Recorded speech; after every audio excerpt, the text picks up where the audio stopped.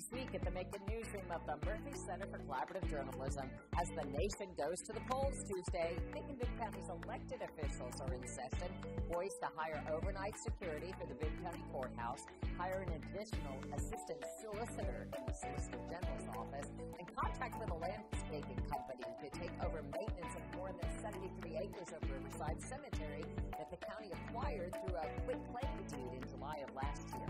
The county also wants to hire utility location services to protect underground lines during excavation.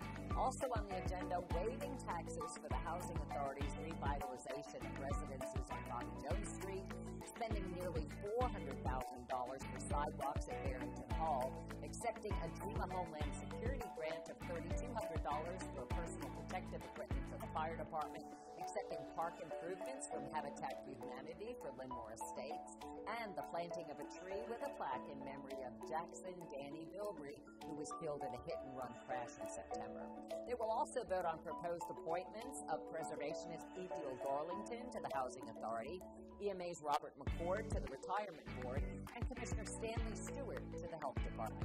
The Macon Water Authority meets this week as they continue to look at options for a rate increase and will also monitor the Industrial Authority and the Downtown Macon Community Association that's planning for the holidays, and the Martin Luther King Jr. Board looking toward January's annual march.